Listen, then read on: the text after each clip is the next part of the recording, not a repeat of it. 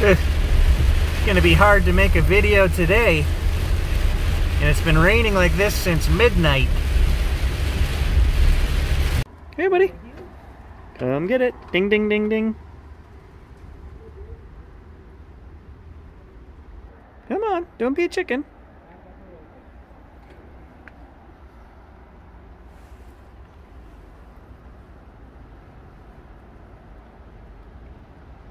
Oh, you are a chicken.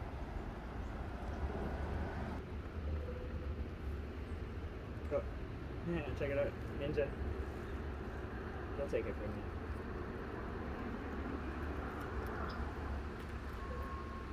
Oh, he's gonna take two. He'll take three. Come on. He'll put two in his mouth and one in his teeth. You can't take as many. Here, Hugh. Good morning, guys. Kind of a gray, rainy fall morning. Yesterday I hurt my arm in the bush, so I'm not going to do too much today. Gage and I are going to jump on the Sur-Ron, go directly from here, and we're just going to hit some of the easy riding trails. I'm not doing any jumps or anything. Got to go easy because of the arm. And we're just going to bring the cameras, and we're going to look for fall color, wildlife, and I guess this video can go under the bushwalking adventures, even though we're going to be on the Sur-Ron. I make no apologies. My arm hurt a lot last night. I iced it for about 3 hours. I got lots of Advil in the system right now. I just really don't want to sit around, so let's go do this.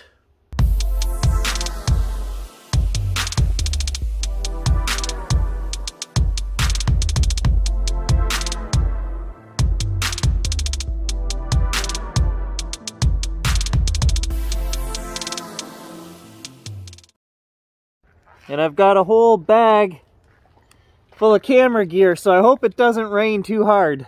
We're going to go about 20 to 25 kilometers, so we're just going to go slow so Gage gets lots of rest. Let's do it. Bit of fall color starting right here in the yard. Alright, first stop down at the beaver pond, and way back in there is my house, so I was hoping maybe we'd see signs of that moose down here, but I've been here 10 minutes. I haven't seen anything moving. Not a whole lot of color yet either. I'm surprised. We're the end of September and the leaves are just starting to turn now. It's been a very warm year.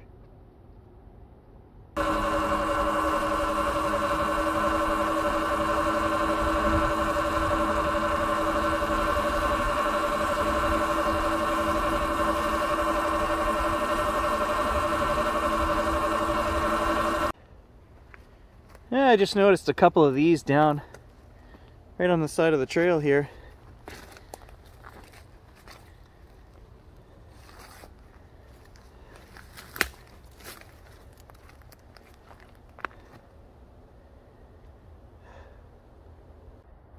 I mean, I know it's got to be natural, but this one here and that one there are full trees. So, if it's a windstorm, why is the wind not knocking down this little stump that's dead? Then there's another stump right there that's dead. I don't know. And then another one right there, that's dead. It only goes to there. Selective wind forces. I don't know. Wow, look at all the mushrooms. It is that time of year. Fantastic. There's got to be a photo here somewhere. Oh, geese are heading south.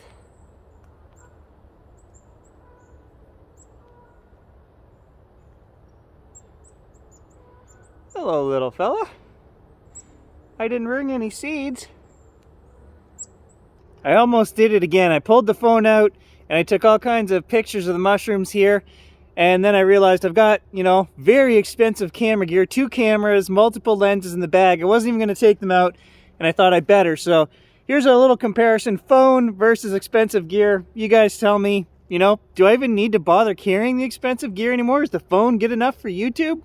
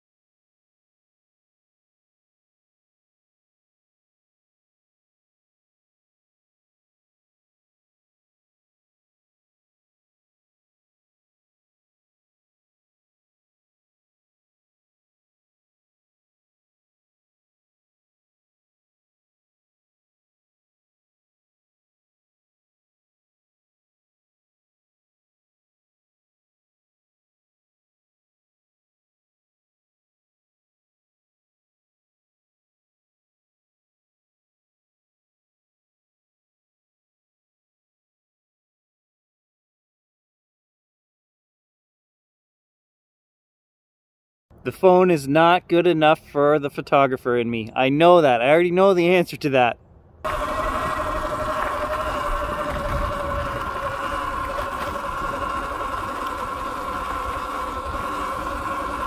I just got a couple of great photos right here. Looking up this maple. Good stuff.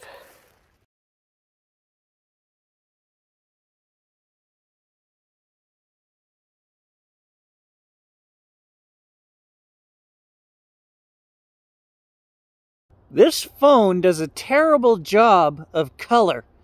So right there, it looks the way it should. But when you go to take a photograph, that red turns very pinky.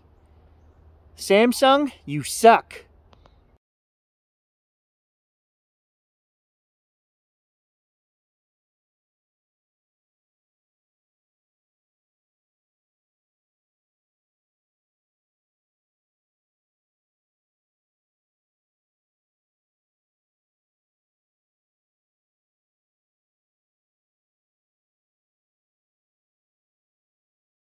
Third helicopter of the morning coming over. I don't know what's going on. Every video I've made in the last 2 weeks, can you hear it? And one just went by 3 minutes ago. I don't know what's going on. I see a photo. Do you guys see it? It's right there.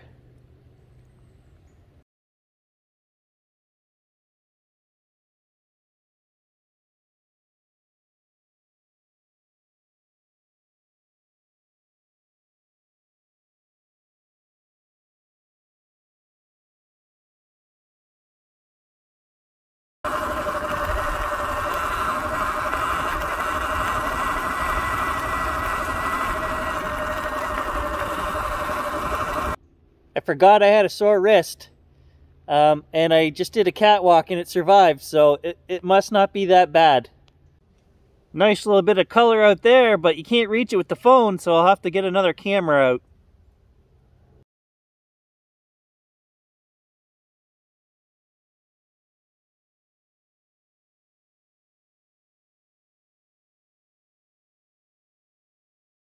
You ever pass chores on to your kids?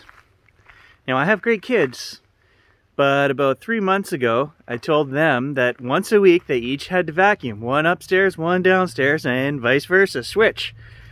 Which is great, they've been doing it. What they haven't been doing is, in our garage, we have a room that the central vac is located.